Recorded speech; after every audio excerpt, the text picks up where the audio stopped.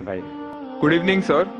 I am Aniruddha Borkar and I am a firm believer in science. I am a student and I am an atheist. And my study of science has taught me that there is no religion. Religion is a farce. I believe God doesn't exist.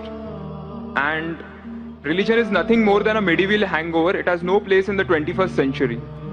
But since many of my friends believe in one religion or the other, invariably we end up discussing religion. I haven't been able to get satisfactory answers to some of my questions, and they suggested that I ask these questions to you. Now, these are not exactly my queries or questions, but rather arguments, and I would like to know your views on them. In the absence of any material evidence, don't you think religion is nothing but a blind faith? Because any body of knowledge, be it science, economics, history, geography, anything, it needs some material basis. Secondly, don't you think... Just let me complete. नहीं, पूछ सकते हैं। आपका दो सवाल हो चुका है। एक क्या आप नास्तिक हैं? नहीं, नास्तिक है, वो बड़ा सवाल है। वो मैं साबित पहले करूंगा, सब आपका हल हो जाएंगे इंशाल्लाह। इंशाल्लाह बाद में पूछ सकते हैं आप। मैं जवाब दूंगा, फिर से पूछ सकते हैं आप। इंशाल्लाह मैं आपको चांस दूंगा। भाई साहब उर्दू समझते, हिंदी समझते आपको ना? हाँ। मेरी हिंदी इतनी अच्छी नहीं, मैं समझती ना? नहीं, आपकी हिंदी अच्छी है। नहीं, मेरी हिंदी मैं जानता हूँ अच्छी नहीं। अच्छा। मुंबई की है, उसमें ग्रामेटिकल एरर है, लेकिन लोग को समझने में आता है तो अल्हम्दुलिल्लाह। पैगाम पहुंच जाता, मैं खुश हूँ। लोग कहेंगे जाकिर को उर्दू नहीं आती, हिंदी नहीं आती, चलेगा। दिल को अगर पैगाम पहुंच गया तो मैं खुश हूँ, क्योंकि ईमान लाने के लिए अच्छी उर्दू होना जरूरी नहीं है। भाई साहब का पहला सवाल था, उन्होंने कहा कि मैं एक नास्तिक हूँ, आई एम एन एथियस्ट, और मैं खुदा में नहीं मानता हूँ, लेकिन मैं साइंस में मानता हूँ, और मैंने साइंस में किधर भी नहीं पढ़ा कि खुदा है। ये पहला सवाल था। दूसरा सवाल कि उसके कई दोस्त है जो रिलीजन में मानते हैं, मजहब में मानते हैं, कई बार डिस्कशन होता है, तो मेरे दोस्तों ने कहा कि आप जाकिर से सवाल पूछिए, हो सकता है जरूरी नहीं, हो सकता है वो जवाब दे और आप उनके जवाब से मुतमईन हो। तो पहला सवाल उन्होंने पूछा कि साइंस के अंदर material evidence is a must. Material evidence is a must मतलब कोई मटेरियल एविडेंस, कोई चीज अगर कहते हैं बुक है तो किताब, मटेरियल एविडेंस होना जरूरी है, वरना ये गलत है। मैं दूसरा सवाल पहले जवाब दूंगा, फिर पहले पे आऊंगा। मैं सब material evidence is a must, ये साइंस कहती है। मैं भी साइंस का स्टूडेंट हूं। आपने ये कहा कि साइंस ने साबित नहीं किया, ये आपने कहा, इस बात को मानता हूं, लेकिन ये कहना कि साइंस के अंदर material evidence is a must, it is not true. It is not true. अक्सर एविडेंस इज मस्ट, लेकिन अगर ऐसा प्रूफ है जो लॉजिकल है, मंतिक आपके दिमाग लॉजिक के हिसाब से, तो मटेरियल होना जरूरी नहीं है। जैसे हम जानते हैं कि स्कूल में मैंने पढ़ा था कि 3 स्टेट ऑफ मैटर है, सॉलिड, लिक्विड, गैस, बराबर। अभी हम जानते हैं कि 4th स्टेट आ गया, कॉलेज प्लाज्मा, इंटरस्टेलर मैटर। हम कहते थे वैक्यूम, वैक्यूम मटेरियल नहीं, बड़ा वैक्यूम में मानते। तो ये जरूरी है, मटेरियल होना जरूरी है, अक्सर होना चाहिए, बट फर्ज नहीं है। लेकिन मंतिक से, लॉजिक से अगर प्रूफ कर सके ठीक है। मिसाल के तौर पे आपको अमेरिका जाना जरूरी नहीं मानने के लिए अमेरिका वजूद में है। अमेरिका मटेरियल है, ठीक है, जमीन है। आपको अमेरिका जाना जरूरी नहीं है, अमेरिका का फोटो देखना जरूरी नहीं है। अगर कोई लॉजिकली प्रूफ कर चुका है, आप उसके लॉजिकल आर्ग्यूमेंट्स में मानते हैं, तो आप संतुष्ट होंगे, आपको यकीन हो जाएगा कि अमेरिका है। उसी तरीके से वैक्यूम, इसी तरीके से कितने चीजें हैं जो साइंस ने प्रूफ किया है विदाउट मटेरियल एविडेंस। कई चीज जो स्पेस और एस्ट्रोनॉमी में है, वो अपने लॉजिक से प्रूफ करते हैं, जैसे so many billion of years, there is no proof, material proof. वो लॉजिक से प्रूफ करते हैं कि स्टार इतना दूर है, light travels eight so and so speed, logic. It is not material evidence. आप समझ रहे ना? बट अक्सर आमतौर पे मटेरियल एविडेंस है, लेकिन हमेशा जरूरी नहीं है, ठीक है ना? If I could add something to this, this means science is dynamic, whereas religion is static. You can't question anything that has been told to you by your ancestors in religion, which is not the case in science. I can just walk in and challenge any big scientist on merit, but religion doesn't allow that. भाई साहब का अच्छा सवाल है, अहम सवाल है कि साइंस डायनामिक है, मतलब डायनामिक बढ़ते जा रहा है, It's evolving every day. It's evolving every day. और मजहब स्टैटिक है, मतलब एकदम रुका हुआ है। मैं साइंस को चैलेंज कर सकता हूँ, मजहब को नहीं कर सकता हूँ। साइंस बढ़ते जा रहा है, तरक्की करता है, मजहब तरक्की नहीं कर रहा है। आप बिल्कुल सही फरमाते हैं। इस्लाम के अलावा दिगर मजाहिब के बारे में जो कह रहे बिल्कुल सही है। You can not challenge other, लेकिन इस्लाम को आप चैलेंज कर सकते हैं। इसीलिए आप खड़े इधर, आपका यहां वजूद, आपका मुझसे सवाल करना सबूत है कि हम चाहते हैं कि आप इस्लाम को चैलेंज करो। इसीलिए कुरान मजीद में 332 बार कहा गया है कालू, उन्होंने कहा, उन्होंने पूछा। अल्लाह ने फरमाया कुल, उनसे कहो, मतलब सवाल जवाब का सेशन। कई सवाल लोगों ने मोहम्मद सल्लल्लाहु अलैहि वसल्लम से पूछा, सूरज के बारे में जवाब है ये। लोग ने पूछा खमर के बारे में, सूरह बकरा सूरह 219। जब उन्होंने पूछा खमर के बारे में, यानी अल्कोहल, शराब, कहो उसमें अच्छाई भी है बुराई भी, बुराई अच्छाई से ज्यादा है, जवाब आ गया। उस वक्त अल्लाह के रसूल जब मौजूद थे, उस वक्त लोगों ने चैलेंज किया, आज भी करते करते रहेंगे। जहां आपका सवाल रहा कि science is advancing, religion static, कुछ बातों में मैं मानता हूं, जब आप चोटी पे पहुंच गई है, सबसे highest point in the world is which mount Everest. अब माउंट एवरेस्ट पहुंच गए, उसके ऊंचा क्या जाएंगे? स्पेस में जा सकते हैं, लेकिन धरती पे आप बोलेंगे सबसे हाईएस्ट पॉइंट पहुंच गए तो उसके आगे तरक्की करने की जरूरत ही नहीं। तो कुछ चीजें, मिसाल के तौर पे खुदा एक है, वो हक ही रहेगा, कभी बदलेगा नहीं। बट कुछ आयतें कुरान की ऐसी है कि आपको कुरान मजीद में जो अरबी अल्फाज है, कुछ अल्फाज के कई मानी है। एक आपको एग्जांपल दूंगा, फिर आपके पहले क्वेश्चन पे आऊंगा जो बहुत अहम है कि आप नास्तिक है। मिसाल के तौर पे पहली आयत जो नाजिल हुई थी कुरान मजीद में, इकरा इकरा बिस्मि रब्बिकल लज़ी खलक खलकल इंसान मिन अलक। पढ़ो अल्लाह के नाम से जिसने तुम्हें पैदा किया खून के लोतड़े से। आज साइंस एडवांस हुई। पहले लोग कहते थे कि इंसान खून से बना, ये पहले के लोग कहते थे। फिर साइंस एडवांस हुई, बोले खून से बना ही नहीं इंसान। फिर हम देखते अलग के 3-4 मानी है। एक मानी है अलग के खून का लोतड़ा, दूसरे मानी अलग के है क्लिंगिंग, यानी चिपकना, क्लिंगिंग। तीसरी मानी है Leach like substance, Jacques, Leach like substance. 3 मानी है। अभी साइंस जब एडवांस हुई तो कुरान में लिखा है फसअलू अहल ज़िक्री इन कुंतुम ला तालमून। सूरह नंबर 16 आयत नंबर 43। इसमें लिखा है अगर आपको नहीं पता उनके पास जाओ जो इस फील्ड के माहिर है, भले गैर मुस्लिम है। तो कुछ अरबों ने तकरीबन 30 साल पहले इसका ट्रांसलेशन लेके गए प्रोफेसर कीथ मूर के पास, जो एम्ब्रियोलॉजी के मैदान में उस वक्त नंबर 1 था दुनिया में। He was head of the department of anatomy in university of Toronto. उनके पास जब तर्जुमा लेके गए काफी आयतों के, बोले अक्सर चीजें जो कुरान मजीद में एम्ब्रियोलॉजी के बारे में लिखी है 100% सही है, और कई चीजें अगर आप मुझे 30 साल पहले पूछते तो मुझे खुद पता नहीं था। लेकिन एक चीज इसमें से अब भी मैंने कहता हूं सही है, ये भी नहीं कहता हूं गलत है क्योंकि खुद भी नहीं जानता हूं।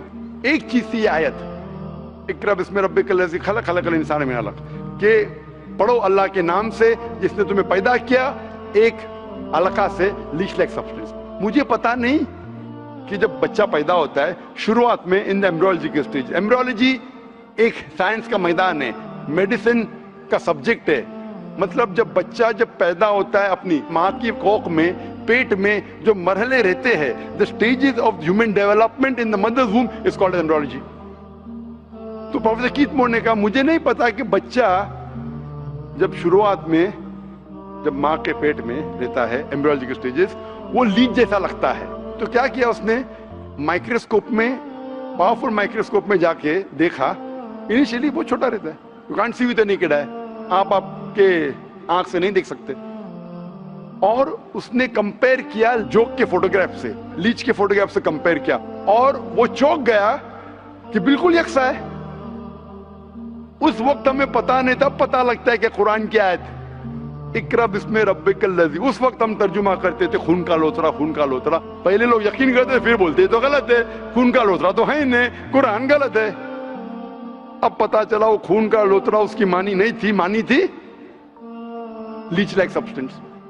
जब और तहकीक के पता चला कि जब बच्चा अपनी माँ के पेट में रहता है, यूट्राइन वॉल को क्लिंग करता है, it clings to the uterine wall, clinging work भी हो गया।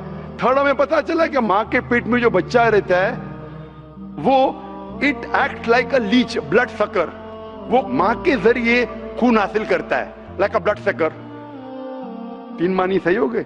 आज ये भी पता चला कि पहले चंद हफ्तों में ब्लड खून सर्कुलेट नहीं होता है और दिखने में वो खून का लोथरा लगता है। जो हम समझते थे 20 साल पहले खून का लोथरा गलत तर्जुमा है, आज पता लगता है कि चारों तर्जुमे सही है। खून का लोथरा भी सही है, वो चिपकता है clings to the uterine wall वो भी सही है, वो जॉक लीच जैसा दिखता है वो भी सही है, लीच जैसा बिहेव करता है वो भी सही है, चारों सही है।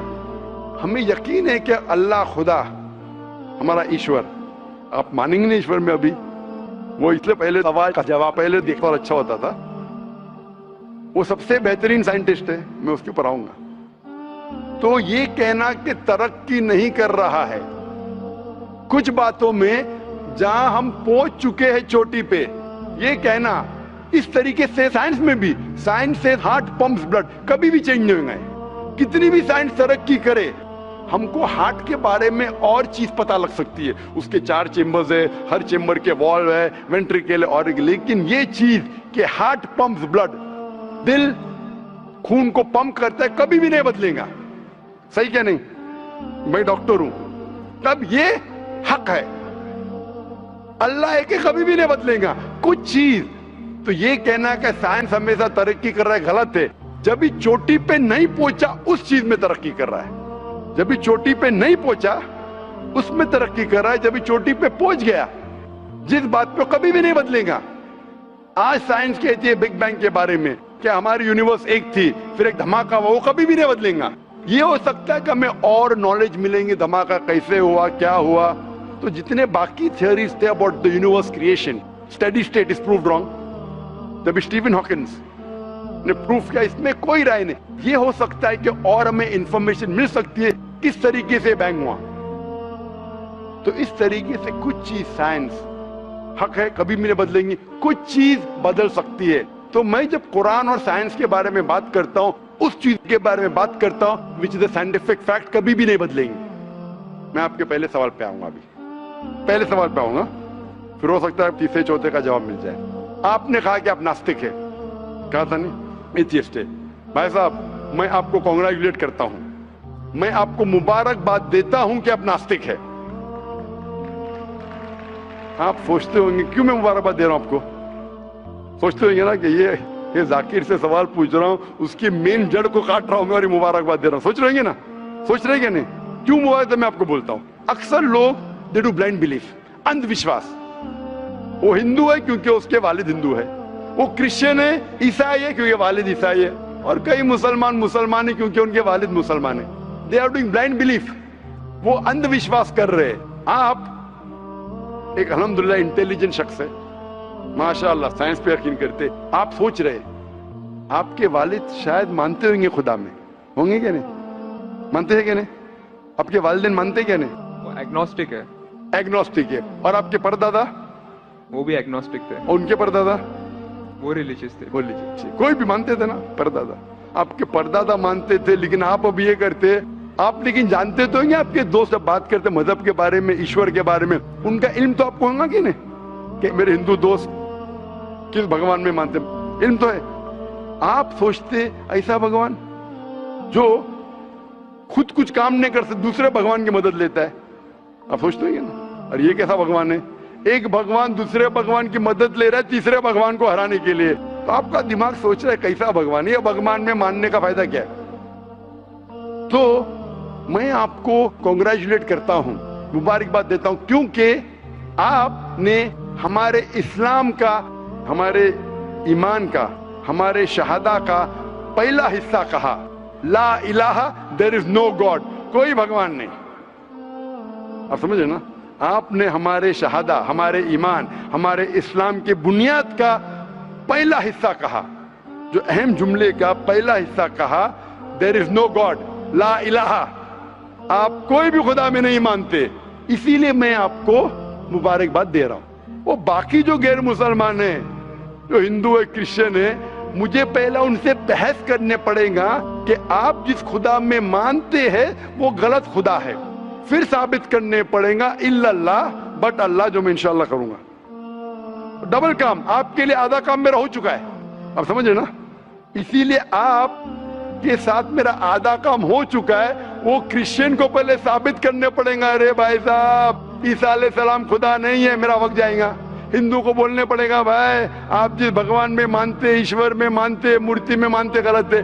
آپ تو پہلا پارٹ کہہ چکے ہیں ہمارا، مانتے ہیں، دوسرا پارٹ بٹ اللہ، انشاءاللہ میں آپ کو ثابت کروں گا۔ میں آپ سے سوال پوچھنا چاہتا ہوں، آپ ماشاءاللہ سائنس میں مانتے ہیں، میں بھی سائنس میں مانتا ہوں، آپ سائنس پہ یقین کرتے ہیں، الحمدللہ، میں بھی لمیٹڈ جہاں تک کہ صحیح ہے مانتا ہوں۔ میں آپ سے سوال پوچھنا چاہتا ہوں کہ اگر ایک چیز اگر آپ کے سامنے لے کے آؤں گا میں، جو کوئی بھی انسان نے کبھی بھی نہیں دیکھا، پہلی بار کوئی انسان دیکھ رہا ہے، اور میں آپ سے پوچھوں گا کہ اس کا میکینزم، سب سے پہلا شخص کون بولیں گا؟ یہ چیز may be computer, may be some thing out of the world, some thing absolutely different, پہلے بار زندگی میں کوئی انسان دیکھ رہا ہے۔ میں آپ سے پوچھوں گا اس کا میکینزم سب سے پہلے کون سا شخص کہیں گا؟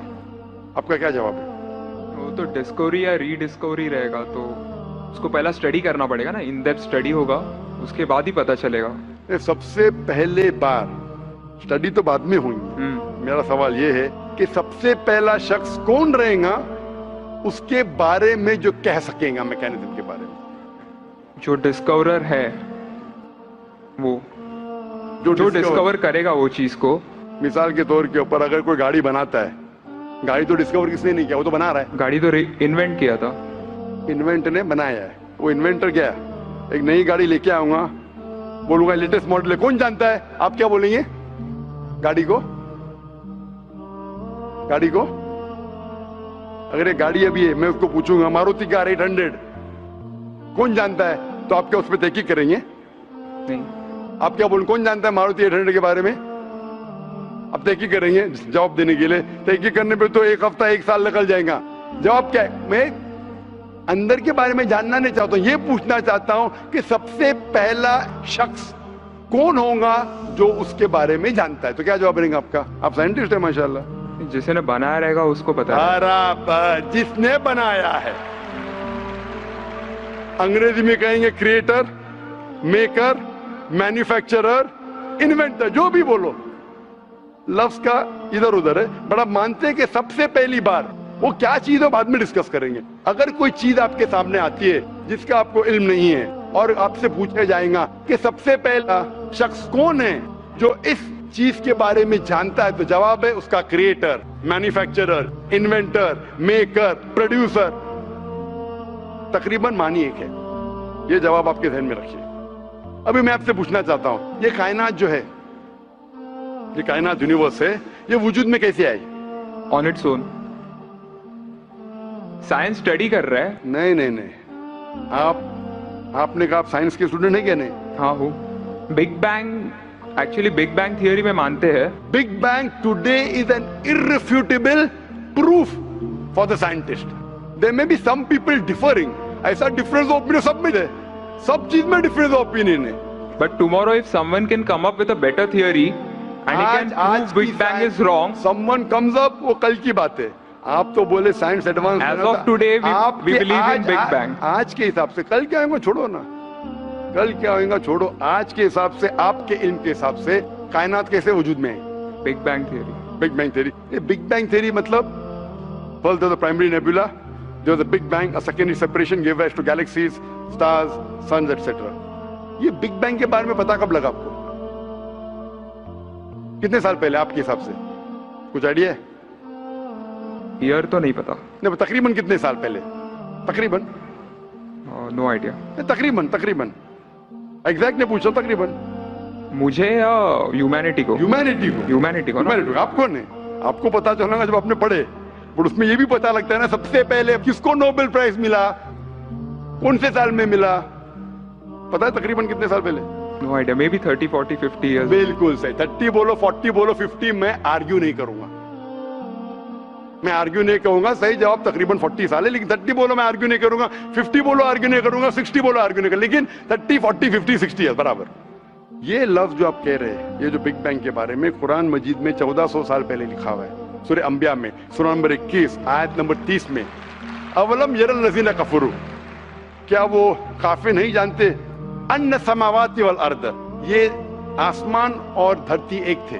अवलम यरल लज़ीना कफरू अन्ना समावाति वल अर्द कान तरतकन फफ्तकनाहुमा, और एक धमाका हुआ और ये अलहदा हुए.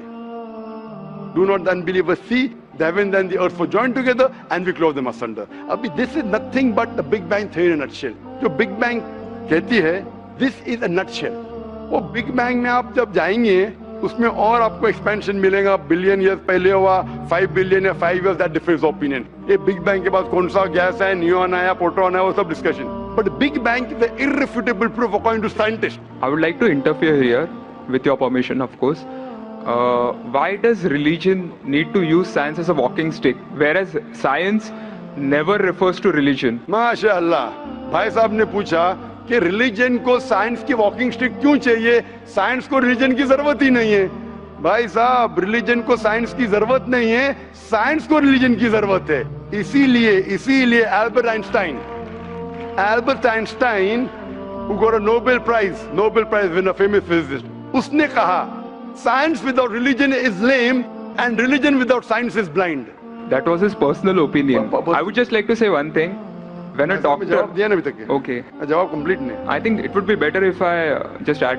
No, you can add, but you keep on adding every sentence, the main will go away. Right. Otherwise, every time you can keep on arguing, the whole thing will take 10 hours. For that, we can have a private discussion. Sure. Fine? We'll have private discussion. We'll discuss 1 hour, 5 hours, 10 hours. Tomorrow night you come. Till morning we'll... No problem. Not that I'm running away. Then everyone will think that, why are you giving this person? Is it your personal thing? No. So then, fine. What the main thing is, because if you want to keep on beating, or you can keep on asking counter question, it'll keep on going. No, I don't want to beat around the bush. No, not beating around the bush. Let's get to the main subject first. Let's get to the main subject first. Because when you keep on growing, then you miss the whole point. As I was saying, that Albert Einstein, that science without religion is lame and religion without science is blind. ये Albert Einstein का personal view था. हर scientist का view personal view है. ये science की बुनियाद है. उसका पर्सनल व्यू है, लेकिन वो पर्सनल व्यू को साबित करता है. आप मानो या नहीं मानो, आप ये कहना चाहिए कि वो साइंटिस्ट जो कह रहा है पर्सनल व्यू ने, it is illogical statement according to me. Her scientist का व्यू पर्सनल व्यू है. जाकिर का व्यू भी पर्सनल व्यू है, आपका व्यू नहीं है. हो सकता है आप मेरे व्यू से सहमत है, नहीं सहमत है. This is science. इस्लाम को साइंस की जरूरत नहीं है. आप साइंस का सहारा क्यों ले रहे? क्योंकि आप साइंस में मानते, इसलिए सहारा ले रहा हूं. आप साइंस में नहीं मानेंगे, मैं साइंस का सहारा नहीं लूंगा. कुरान की आयत है, कुरान में अल्लाह ताला फरमाते, सूरह इमरान में सूरह नंबर 3 आयत नंबर 64 में, तालू इला कलिमतिन सवाइन बैना बैनकुम, आओ हम उस बात की तरफ जहां पर हम में यकसा है. सबसे पहली बात, अल्लाह नअबुद इल्लल्लाह, कि हम सिर्फ अल्लाह की इबादत करें. वो जो हिंदू पूछता है, मैं हिंदू मजहब की बात कर रहा हूं, उस टाइम साइंस की नहीं बात किया. वो क्रिश्चियन जब पूछी ईसा अलैहिस्सलाम के बारे में, मैंने बाइबल की बात किया. तालू इला कलिमतिन सवाइन बैना बैनकुम, आओ हम उस बात की तरफ जहां पर हम में यकसा है. मैं अगर साइंस की बात नहीं करूंगा, पोइट्री की बात करूंगा, मानेंगे क्या? मैं शेर शायरी करूंगा, बोलेंगे क्या शेर शायर? मैं तो साइंस वाला आदमी हूं. क्योंकि आप साइंस में मानते हो, मैं साइंस की बात कर रहा हूं. मैं वेद कोट कर रहा हूं, नहीं कोट कर रहा हूं. मैं गीता कोट कर रहा हूं, नहीं कोट कर रहा हूं. बाइबल कोट, उधर वेदा कोट किया हूं, गीता कोट किया हूं, उधर साइंस नहीं कोट किया हूं. तो कुरान इज अ मास्टर की, सारे ताले की चाबी है. चाहे वेद हो, चाहे बाइबल हो, चाहे भगवत गीता हो, चाहे साइंस हो. लिटरेचर पोएट्री पे भी कर सकता हूं, लेकिन आप पोएट है नहीं, वैसा तो मैं भी नहीं हूं. आपने कहा साइंस का सहारा किधर ले रहे? मैं सहारा ले रहा हूं आपको समझाने के लिए. आप बोलेंगे अब हिंदी में क्यों? हिंदी समझते? जर्मन में बात करो, आप समझेंगे क्या? मैं भी जर्मन नहीं जानता. क्योंकि आपने कहा कि I am a man of science. आप अगर नहीं कहते तो साइंस की बात करता ही नहीं था. तो ये सवाल आप सवाल करते जा सकते. It is just diversion. आप अगर साइंटिस्ट से ये सवाल कर रहे अगर ये गांव का आदमी मुझे सवाल किया तो मानू भी, आप अपने आप को साइंटिस्ट कह रहे, फिर बोलते साइंस का सहारा क्यों ले रहे? क्योंकि आप साइंस में मानते हैं। मेरा सवाल था कि ये चीज कुरान में किसने लिखा बिग बैंग के बारे में आपके हिसाब से? ये कुरान 1400 साल पुराना, ठीक है? ये कुरान में किसने लिखा? I have no idea. I haven't read Quran. नहीं, लेकिन मैं हवाला दे रहा हूं ना, और आप तर्जुमा पढ़ सकते हैं। मैं झूठ नहीं बोल रहा हूं। Maybe Prophet Muhammad. Maybe Prophet Muhammad. Maybe हो सकता है, ठीक है। I don't know. Maybe, ठीक है, सही या गलत? Maybe। ये दुनिया जो हमारी है, दुनिया का शेप क्या है? What is the shape of this earth? Circular. Circulus. Circle. It's Very ovoid. well. Ovoid. जियोस्फेरिकल। मैं जरा मदद कर रहा हूं आपकी, क्योंकि मैं जरा साइंस के डिग्री में जरा हाई लेवल हूं, मैं डॉक्टर हूं। आपकी डिग्री क्या पता नहीं, मैं साइंस स्टूडेंट हूं, तो मदद करना हर इंसान का फर्ज है। सर्कल मतलब फ्लैट है, it should be spherical, you should say. Better than spherical is जियोस्फेरिकल, exact, correct ना? सर्कल करेक्ट है कि जियोस्फेरिकल करेक्ट है? You are right. जियोस्फेरिकल, ओवाइड भी करेक्ट नहीं, जियोस्फेरिकल। ये कभी पता चला आपको? कितने साल पहले? नहीं पता, मैं आपकी मदद करूंगा, क्योंकि मैं भी साइंस का स्टूडेंट हूं, इस्लाम के अलावा साइंस का स्टूडेंट भी हूं। ये सबसे पहले जो इंसान ने जाना और साबित किया कि the world is spherical is sir Francis Drake. सन 1577 में जब दुनिया के गोल वो सेल किया, उसने साबित किया कि दुनिया गोल है। कुरान मजीद में अल्लाह ताला फरमाते सूरह नाज़ियात में, सूरह नंबर 79 वर्स नंबर 30 में, वल अर्द बाद ज़ालिका दहाहा, और हमने इस अर्थ को, इस जमीन को दहाहा बनाया। दहाहा अरबी लफ्ज जो आता है दुहिया से, जिसका मतलब एग शेप। और हम जानते हैं अर्थ completely round like a ball ने, it is flatten from the poles, जियोस्फेरिकल shape. और ये दुहिया है, ये आम अंडा नहीं है, it is an egg of N ostrich, शतुरमुर्ग का अंडा है। और अब शतुरमुर्ग का अंडा देखेंगे, इट इज जियोस्फेरिकल शेप। तो कुरान मजीद में 1400 साल पहले कौन लिख सकता है कि द अर्थ वॉज जियोस्फेरिकल शेप? मेरा सवाल है, कौन लिख सकता है? उस वक्त कौन जानता था? ये पता कब लगा? 400 साल पहले। तो 1400 साल पहले कौन लिख सकता है?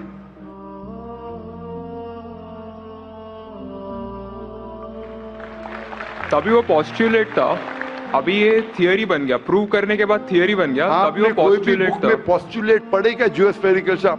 आप अगर स्टूडेंट ऑफ साइंस है, मैं भी स्टूडेंट ऑफ साइंस है, अगर आप गलती करेंगे तो मेरा फर्ज होता है कि आपको सुधारूं। There was no postulate, there was a hypothesis. Probably it was not documented. It was a hypothesis, it is spherical, but no proof.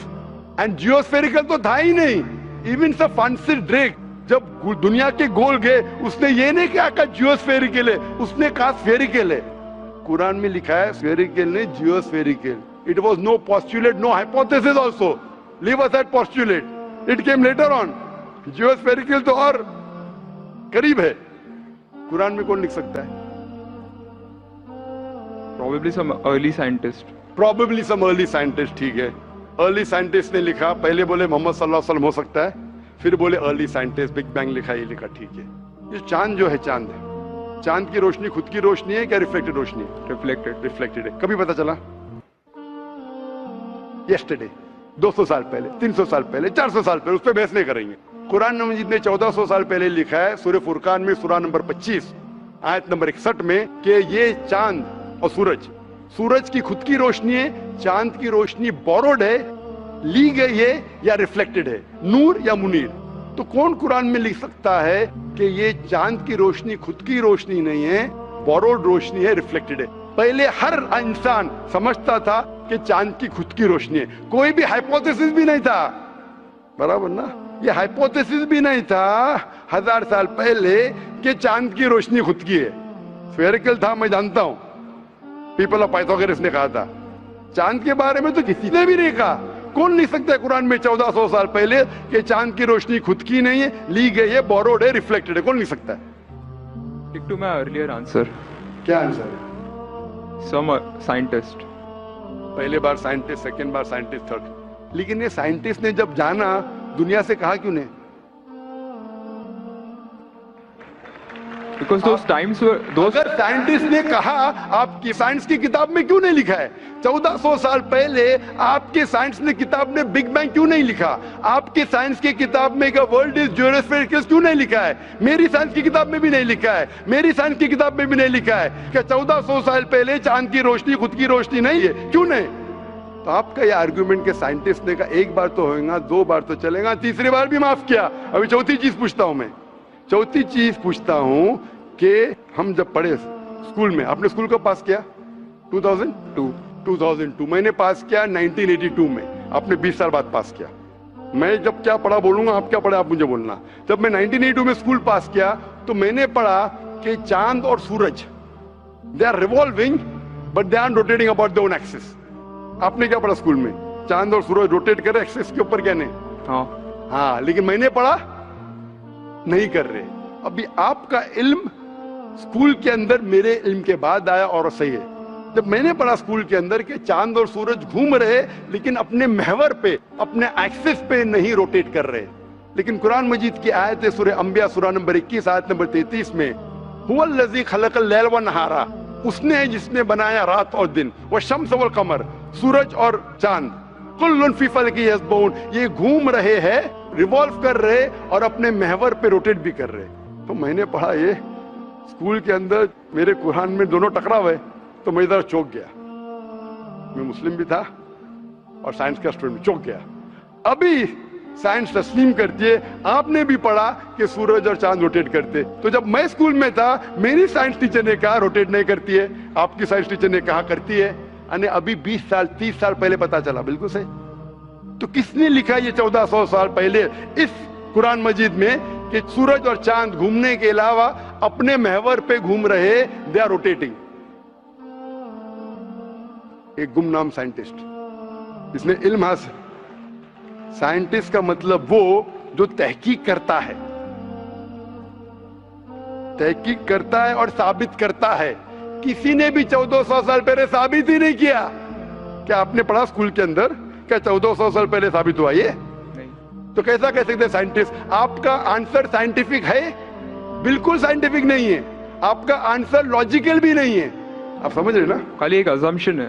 Assumption है। साइंस के अजम्पशन में मानता है if the assumption can be proved it is right, otherwise it is wrong. Right. If you have an assumption, आप जानते होंगे इसके बारे में, जब Albert Einstein theory of relativity, theory of relativity जानते हैं आप?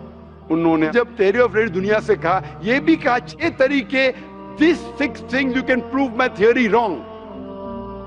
उन्होंने बताया कि इस थ्योरी को गलत साबित करना है, ये 6 चीज करो और मेरी थ्योरी गलत साबित हो जाएंगी। That mean that's called as a falsification test. उसको कहते हैं अच्छा साइंटिस्ट।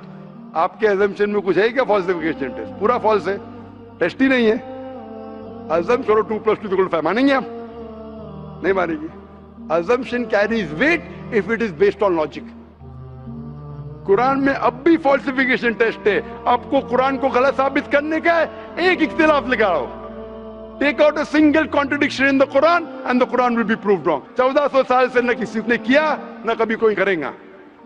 कुरान की आयत है सूरह बकरा सूरह नंबर 2 आयत नंबर 23 और 24 में कि ये कुरान अल्लाह ने अपने पैगंबर मोहम्मद सल्लल्लाहु अलैहि वसल्लम को दिया, और एक चैलेंज है कि आप कुरान में से एक सूरा जैसा पेश करो, एक सूरा जैसा पेश करो।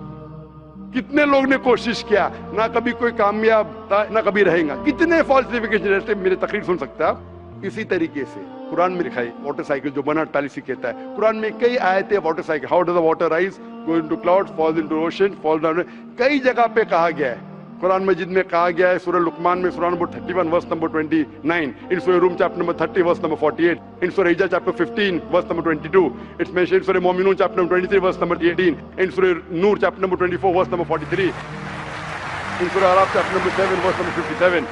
I can keep on giving references only of water cycle, जो 1580 में सब बर्नार्ड पॉलिसी ने कहा। कौन कह सकता है इसे? कौन लिख सकता है? Quran speaks about biology, that there are sexes in plants, male and female, which became recently.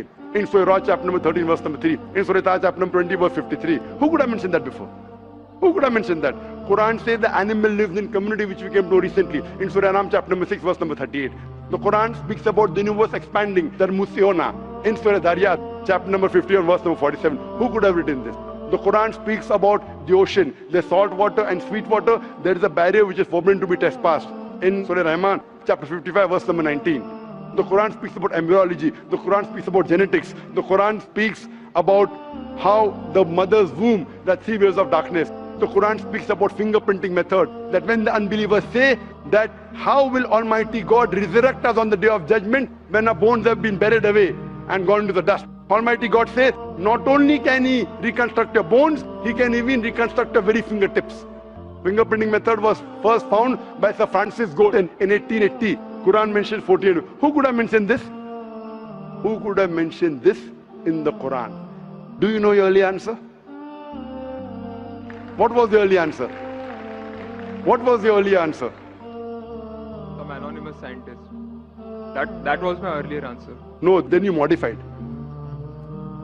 Then you modified. What did you say after that? Some scientist. You are forgetting. Do you want me to show you a recording? Earlier I said it was... No, then I corrected. That Maruti car कौन बोलेगा? आपने क्या कहा? Manufacturer. Manufacturer, creator, maker, inventor. That is the correct answer. वो scientist तहकीक करेगा, discover करेगा, would be the second. Number 2. The manufacturer may be a scientist or may not be a scientist. Manufacturer is first. The person who does research on it is the second person. The researcher can discover it, but the real word is manufacturer, creator, inventor, not scientist. There are many non-scientist people who make table chair. Scientist थोड़ी बनाता है, carpenter बनाता है. तो carpenter को पता है कि chair कैसे रखना चाहिए. बराबर ना? एक special chair carpenter ने बनाया. Scientist थोड़ी है. ऐसे 2 पैर की chair जो गिरती नहीं है, carpenter है. He is a manufacturer. तो ये कुरान भी किसने लिखा? इस कायनात के मैन्युफैक्चरर ने, इन्वेंटर ने, मेकर ने. इस मेकर, इस इन्वेंटर, इस जो क्रिएटर है, हम अरबी में कहते हैं अल्लाह, इंग्लिश में लोग कहते हैं God.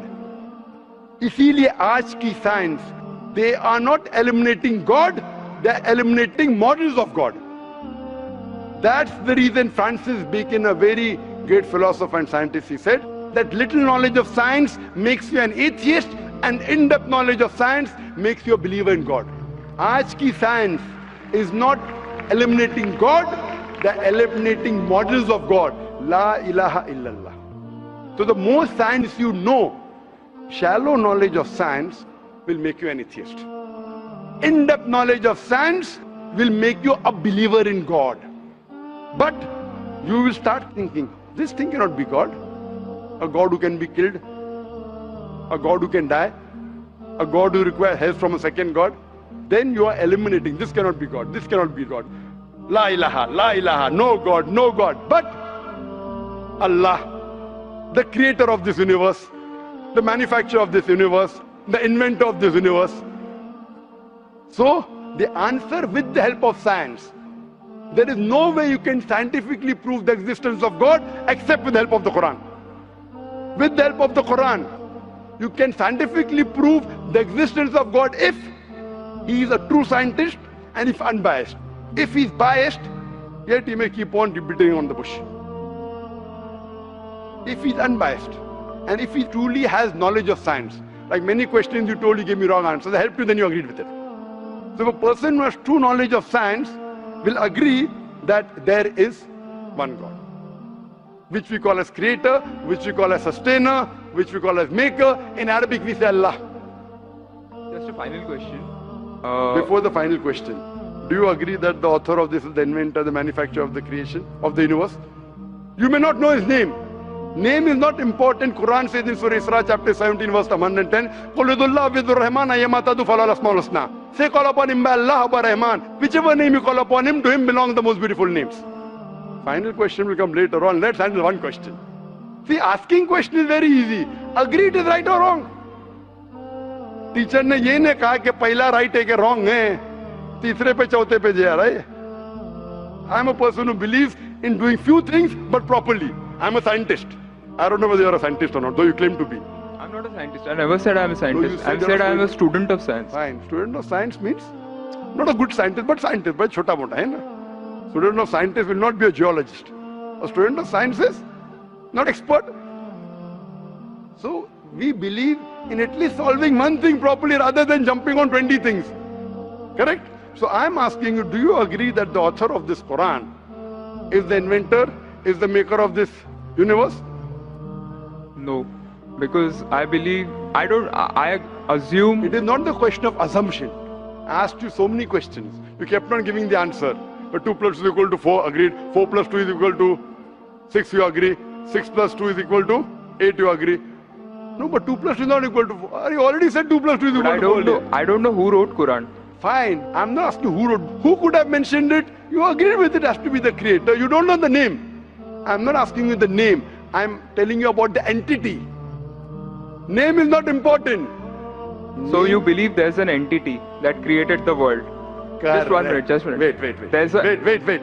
I don't believe, whether I believe or not is not important. You agreed with it.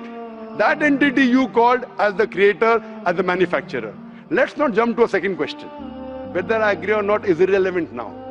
You said that. And I proved with your statement, what you call him is secondary. With all due respect, please don't put words in my mouth. You said, didn't you say creator? Not didn't in you this say context. inventor for the car? For the car. Yeah, it was context specific.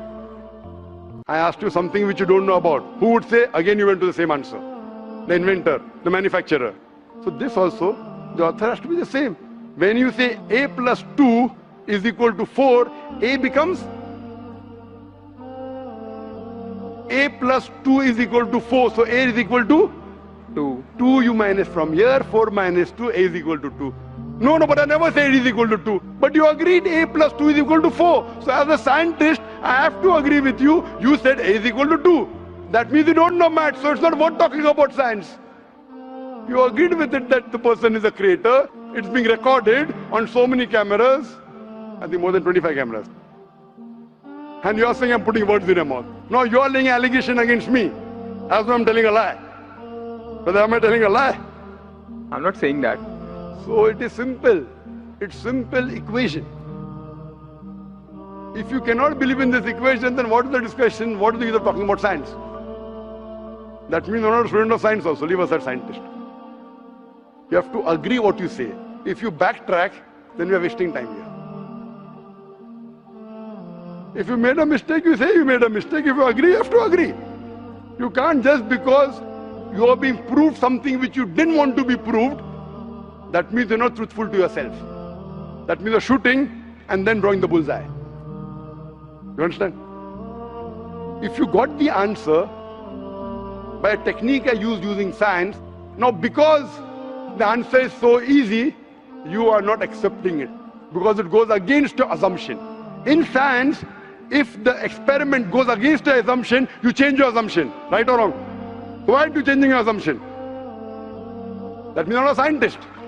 You can make an assumption, you do experiment. If it matches the assumption, it is right. If it doesn't match, you change your assumption. So do you change your assumption that? Do you change your assumption or not? I believe the creator are natural forces. Forget which force it is. There is a creator or not is my question. What do you want to discuss first? Point number 1, we have to believe there is a creator. Finish. In an abstract sense, yes. Whether abstract or physical, we'll discuss tomorrow. Is there a creator or not? But then the question is... Don't ask me a second question, please. You are the longest we have given you time. Don't take advantage of because there are so many people standing in the queue there. Let's not waste time. I want to finish it within less than a minute. Is there a creator or not? Do you agree, yes or no? Whether abstract or not, we'll discuss tomorrow. Tomorrow means not tomorrow. Tomorrow means if you want to discuss, inshallah, in my cabin after the lecture gets so 11 o'clock onwards, no problem. For 1 hour, 2 hours, 5 hours, 10 hours, I will give you time. After 11 p.m. Done? That means you believe there's a creator. This creator, what we call in Arabic, we'll discuss after. We Muslims in Arabic call as Allah. Some people call as God. So now when you know the true picture of the God, the false picture is removed. So now there is no God but Allah. And what is the more details of Allah? You can see my DVDs. I'll give it to you on the concept of God in various religions. That will give you more knowledge. And my cassette is the Quran God's word? I request the volunteers to give him a DVD of Is the Quran God's word? Then we'll discuss more qualities of God after. Hope that answers the question.